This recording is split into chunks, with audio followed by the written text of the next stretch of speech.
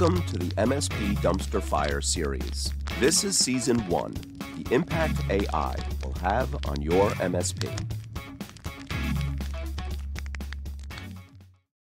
Welcome back, everybody, to Episode 2 of our series, AI Dumpster Fire. We're here today to talk about what AI is and what it is not. But before we get there, a quick introduction. I'm Robert Chiaffi, the CTO and co-founder of Progressive Computing, an MSP based in Yonkers, New York. And I'm joined by my friend Alex. I'm Alex Farling. I'm the chief noisemaker over here at Empath, where we're building some education software for MSPs and maybe building the only product in the world that isn't powered by AI yet. Oh, boy. And you know what? I love that title, Noisemaker. I think of like Yeah. New Year's with like one of those sticks with the weird I had to metal fight Wes box. for that title because he's so good at it, but he was too busy trying to be a dictator. So Yeah. So yeah, what AI is and what it is not. I mean, we talked about the history in the last episode, which kind of, got us to here today, but I think there's a lot of confusion about what AI is and what it is not. What do you think AI is? What's your influence there, well, Alex? I've watched a lot of TV, and Mm, I've got some opinions, probably poorly formed ones, but I'm really okay, worried that I can't yet talk to my watch and get my car to come pick me up. But I think we're close. Like if I have a Tesla, maybe that's a thing. maybe. But Knight Rider comes to mind, right? There's some Mm, good AI kit. technology. Yeah, But I'm like everybody else. Like I watched a lot of Terminator. Like are we building Skynet here?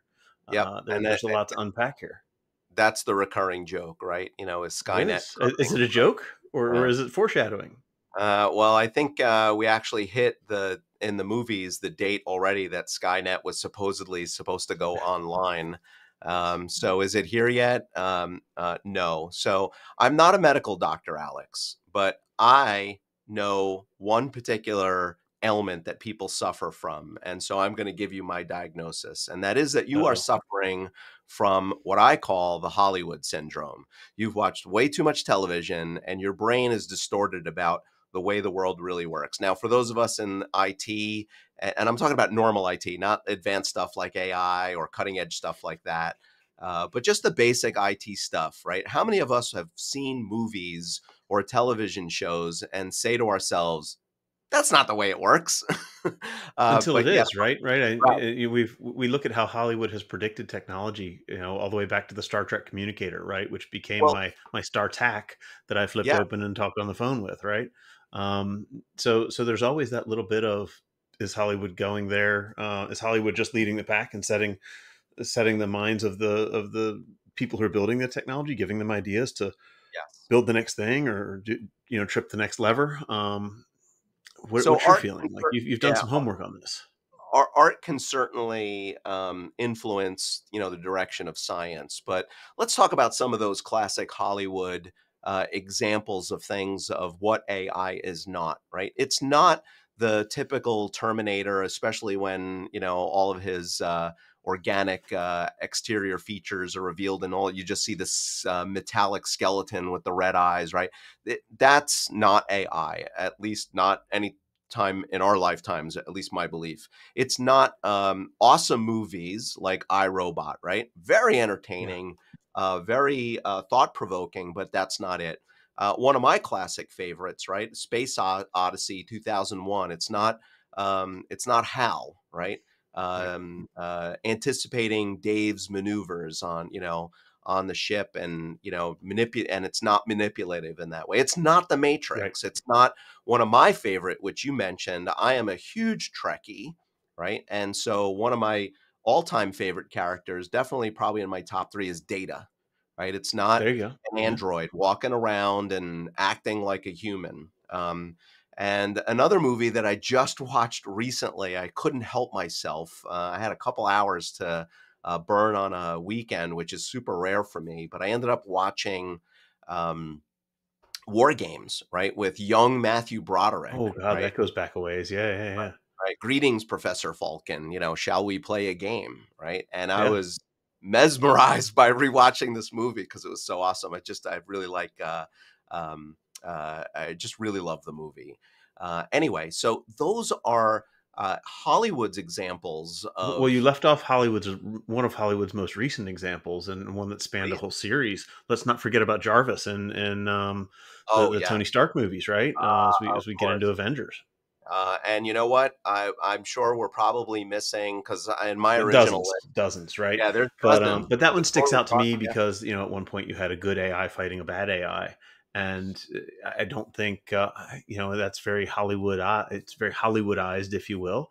But I right, don't think, and we'll talk to some security experts later in this series. I don't think we're that far off. I think there comes a day where good AI fights bad AI. Maybe right. not to that level. Well, maybe not at a super intelligence level. And we're going to Right. talk about some of the terms in super That's a great intelligence term. is one of the terms to know when we navigate AI. And it's intentionally on our list at the bottom, right? Yeah. Because we're just not there yet, right? But so as I was doing my research, and reminder for everybody, right? We're not subject matter experts here, but we're just some people who are passionate about this topic and learning on this journey. And we'll have some guests that will join us over time to lend their knowledge, experience, and expertise. But one quote that I wrote down, which I'm trying to remember who said it, but somebody said we're a long way off in terms of AI achieving superintelligence, but that does not mean that a long way off does not mean a long time, right? And Right. when we are talking about the history, and so here's a classic example of why studying the history of any real topic is so important to understand where we are and where we're going is remember that we went through the AI winter and throughout the 1970s, 80s, 90s, mainly in the 2000s, Yeah. it started to really heat up. And why? Because we didn't have the computing power at normal everyday fingertips, right? It was reserved for very, very few either corporations with limited budgets for things like this and just really wasn't explored. But now think about the computing power. I mean, shoot, my calculator has more processing power than the computer used to put a man on the moon. Right. So, Moore's law states in layman's terms that the processing power of microchips doubles every 2 years while the cost is halved. And while that is slowing down, and there's evidence to suggest Moore's law is reaching some um, Constraints. Yeah. limits, right, or Yeah. constraints. For the most part, it's still holding true these days, right? Things are just getting crazier, faster, better, right? And so the available processing power of hardware is really what's driving the advances in all this in all technology, right? Yeah. Not just AI, but certainly has helped accelerate AI's capabilities. So we've got to be really careful before we go down this road of what AI is. We understand what it is not, and this also serves as a primer for some later discussions in future episodes around like fears and managing change and understanding things like privacy and confidentiality. I mean, there's a lot of different things where what AI is and what it is not, and how it affects or shapes those conversations and discussions.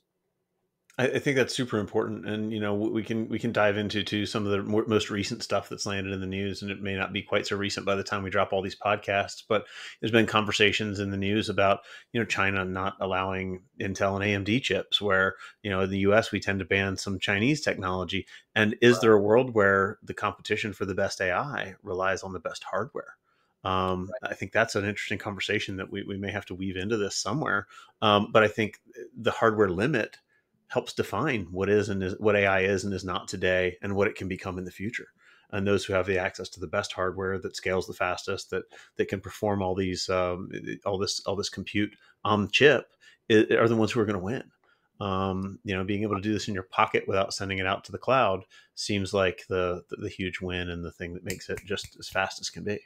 I totally agree there, Alex. And if we were to put if we were to think about the future, right, put on our future goggles here for a moment, what could help accelerate Moore's law, by bringing it into exponential growth other than the slowing meaning the reverse of the slowing pattern. And quantum computing is potentially the next thing to really drive AI in leaps and bounds forward.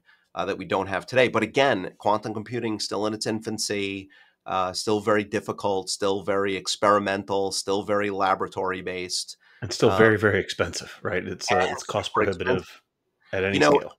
it was years ago, I remember being at, of all things, a Microsoft Worldwide Partner Conference, and I was in one of those arenas, probably like a basketball arena where they had 15, 20,000 attendees, and they had like their chief scientist on stage with, I'm not even sure who it was. Maybe it was their CFO at the time or their CEO.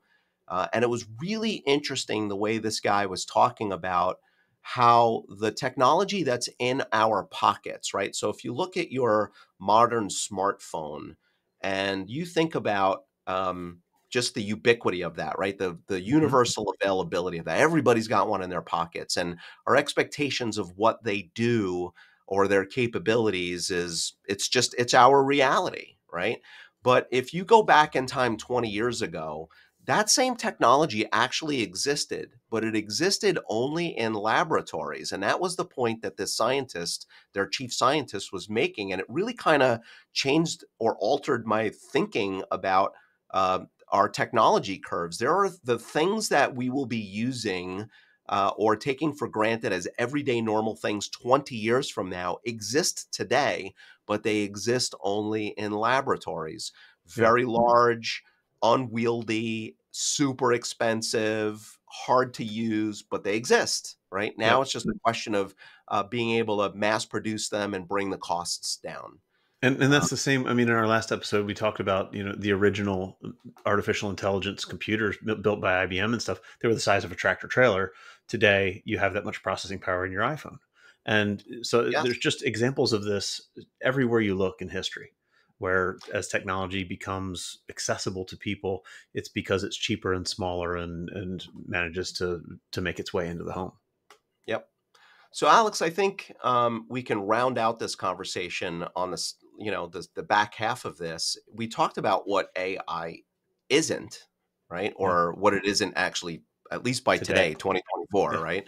I would even venture 25, maybe even 2026. We're not there, right? Don't expect Terminator to appear, teleport in your backyard anytime soon.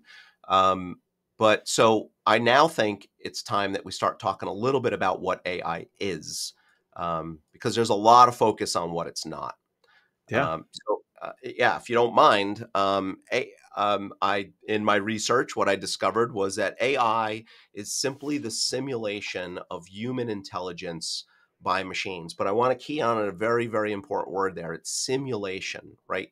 It's this mimicry that gets people into thinking immediately about their fears about, oh my goodness, it's going to take over the world. It's going to take over my job. It's going to do this. It's like, it's just going to take everything over. It's a simulation, right, of human intelligence by machines. It's not intelligence, it's the simulation of that. So that was one of the first definitions that I found. Um, the second thing is that AI is specifically designed software, right? It's code, just like we'd write any other program, that learns by ingesting and analyze very large amounts of data. So, what another way I say this is we think about AI as just like some really like slick programming that somebody has figured out how to essentially like create a brain, right? well, And it's we've all some heard the stories about two AIs in a lab that develop their own language and start to talk to each other, right? yeah, But nobody, and when they tell that story, nobody backs up to say, well, this is how much information we fed that AI well, thank you. before it was able to digest that and Yes, get to a point where it even knew what a language was and could create its own and talk to a counterpart. And so the news wants to scare us with all that, with all the big scary AIs coming to life. In reality, probably petabytes of data and years go into training that system so that it can totally. get smart enough to do something like that. So it's that super slick software or coding plus data, and not just, and I don't mean to make those things sound equal because they're not, because like you said, you referenced petabytes, we're talking about tremendously large data sets, right? You can't just feed AI a picture of three cats and for it for suddenly now to be able to discern what's a cat and what's not, right? So, but it's the coding's ability to learn and ingest that data and then use it to figure out whether something is something or is not something, right? It can learn, right? And AI is really good uh, at looking at correlations and patterns, and then use that data to make predictions. So what I mean by this is, if I were to give you, Alex, a database of, let's say, different combinations of ingredients that go into making a perfume, right? There might be, mathematically speaking, billions of combinations, right? Now, as a professional sniffer, and yes, there are those jobs out there, right? People who can smell something and discern whether or not that smells good or doesn't smell good, or what combination of things work. AI can look at that data, right, and process that and make really, really good predictions about what combinations might um, uh, might yield good smelling formulas, right? And kind of Mhm. narrow that list down for then a human to now take over. But see, this is where the power of AI is, and a good example of what it can do. It can ingest and digest that tremendous data set that a human possibly just can't possibly do, right? It's Right, and impossible. so you mentioned the professional smeller, right? And I have a friend who, his daughter was a sommelier, and he gave us the test kit that she used as a sommelier to learn this. And there are literally, 75 vials in this test kit, and you Wow. open them up and you smell it and you guess what it is, and then you go look at the test kit and see if it's really what you smell. It's hard. Yeah. But the human nose can be trained on things like that. We're a long way from AI being able to actually smell something, right? It's just using a mathematical calculation to say, if I add these Uh, 20 chemicals, I get something that a human told me was good. yes. And then it's making approximations and guesses to say, okay, well, if Right. all these together smelled good and all these together smelled good, maybe I can mix those up and still get something that smells good, And or remember, whatever, right? also the opposite. These combinations, when put together, smell bad, Mhm. right? So it can then start to, like you said, then make those statistical predictions about what might be a good formula and which ones to stay away from. Right, right. I think we can round this out by talking about two very common examples that are like right front and center in our worlds and our lives right now that we're super comfortable with, right? So the first is a chatbot, right? We all know about chatbots; they've been around a while, um, I and use a but four-letter word every time I find one. do they get insulted? Did you hurt I their feelings? I don't care. Yeah, well, there's no feelings for it for you Yeah. to hurt, but This there is may be this some is one of those programming. places where we'd like to see AI be a little better, right? They Yeah, exist and they yeah, function, right? yeah, But they don't quite give us the output that we want, and yeah. this is It, where it, the I could growth opportunity is. I can envision a checkbox on the back end, like enable salty version, right? Or Spicy enable, customer detected. yeah, Yeah, yeah. yeah, enable Alex Farling mode. No, I'm only kidding, buddy. So, but a chatbot, right? How does Mhm. that understand like what it is that you're, you're saying in your inquiries, right? And it's all based on somebody feeding it super large amounts of data prior to about prior Right. Mhm. conversations, so that it can interact with humans to generate very lifelike interactions. Again, it's this mimicry, and some people look at that stuff and say, "Wow, this is super creepy." But it just is like it's just this slick programming with lots and lots of data, and its ability, like you said, to make predictions. Which is why also sometimes in these chatbot conversations, you get some kind of strange answers, Right. or just like half baked ones. But it's not a Um, very big leap from a chatbot to somebody like Grammarly, who's actually been doing this for over a decade, who right. claims to have like the biggest data set on the planet around how people write, and is able to use AI to string together what good writing versus bad writing looks like, and maybe when you sound a little too much like Alex, and maybe you should sound a little more like Robert. And maybe you got a Oh, little too spicy with the yeah, chatbot, and you need to chill it out, right? yeah. I think I hold back on my spiciness maybe a little bit more than you do, but the I'm reality, unfiltered, my friend. I know you are, but uh, Authentically unfiltered. when I'm off camera, I can be super, super, super bewildered.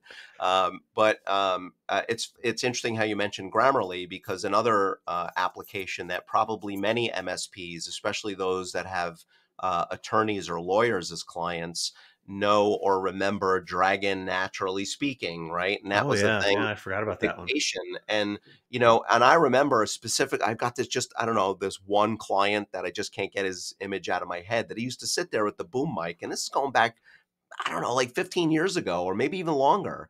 And I remember him sitting there and training it, right? And now it dawned on me, now that I'm a student of AI, to understand what it was doing then. It was asking for input from him to speak words, and then to like to help correct it so that Well, I it could had that learn. customer, and you just gave me that epiphany. So today I learned that that's what my customer was doing with Dragon Naturally Speaking. God, this had to be 2008, 2009. Yeah, Like it was a long time ago.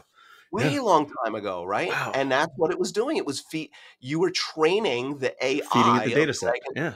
Right, you were giving it the data set that it needed, because out of the It's box, it was amazing. like, "Hey, I'm just a stupid, like, I don't know anything." So, yeah, I mean, I think it had some data built into it, but it Sure. needed to be personalized for the person that it was interacting with.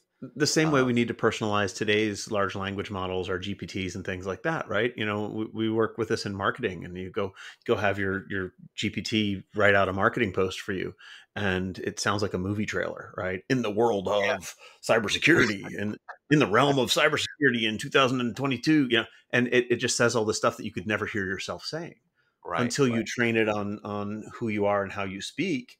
And then before you know it, it pulls out the movie theater stuff and starts to put in the authentic stuff and sound a little more chill and a little more like the person who it's probably supposed to mimic. yep, So we see that with the large data model kind of leaning towards the extravagant, and the customized and fine tuned. And I was working with a marketer the other day who showed me their version, and they're like, "Yeah, watch, I have a generic one, help me figure all this out, and then I go feed it to the customized one, and now it comes out sounding like me." mm, And I watched her post something the other day, and the post went through the roof on social media. Everybody loved it. It was exactly on message. It was exactly on tone. It got it exactly right because she perfect. spent some time refining her personal GPT to sound like her. Wow, that's amazing. But that's what AI is and is becoming, right?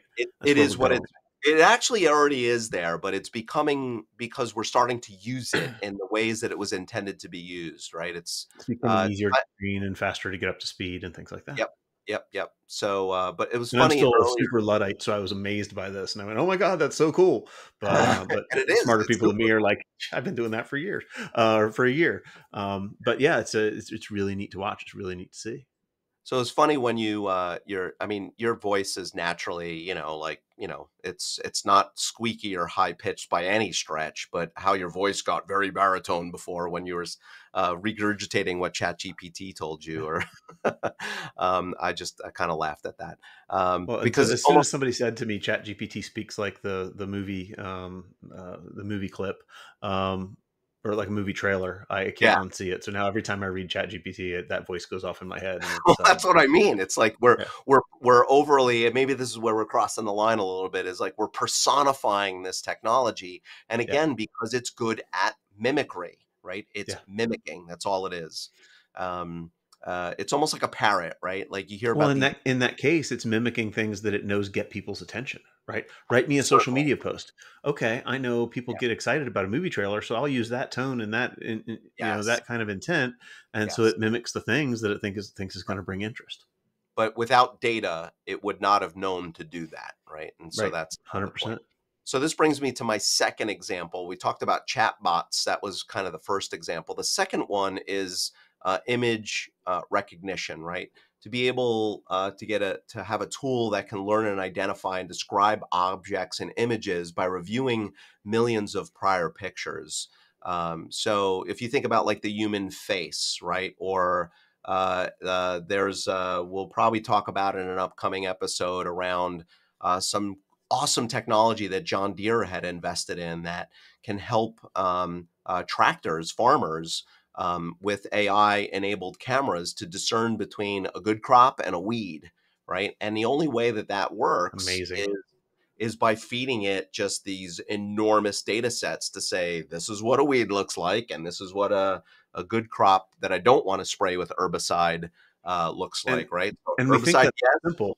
Yeah, we right? think that's so simple, but I think back to how many times I had to swipe my finger on my iPad mini before it knew all the parts of my finger that would let me log Yep, in. And then yep, we think about all the angles that it has to be able to identify a weed from as a tractor just drives over it. So they have to totally. feed it an enormous data set. It's not just here's a clover, here's a corn cob. These are not the same thing. Kill one, not the other. It's got to know Exactly. every single piece of that to figure that out. So those are the two most common examples of how AI is used, or at least the ones that in my opinion, my humble opinion, is things that I found that seem to be pretty widespread, right? And even I'm able to unlock my phone by looking at it, right? Because Mhm. of that facial recognition. And it's amazing because I remember when that first came out, how terrible it was, and how many times I almost wanted to smash my phone against the flat surface of a table Yeah. or the sidewalk, and stomp on it. But now it's And now like it can it just identify you in works. the dark with sunglasses Yeah. on, And right? I was about to say that. Like there have been times where like I go to like look at my phone in the middle of the night because I heard it go off or something, or just go to check the time, and it recognized my face in the pitch black. Like what? Like how did it know it was me? Yeah.